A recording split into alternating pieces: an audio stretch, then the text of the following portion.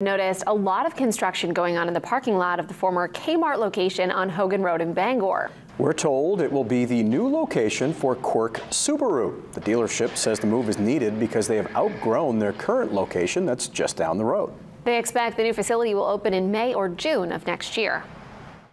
We've been in business for 50 years, so about 44 years ago, we opened our first dealership on Hogan Road, and Subaru was our first dealership 44 years ago. That building back then was equipped to sell between 300 and 400 vehicles. We've now equipped selling about 1,000 a year. So we've basically outgrown that building. The dealership will still use the current location of Quirk Subaru in some other capacity. So there you go. You've been driving by there. Now you're wondering what's going on. Now you know.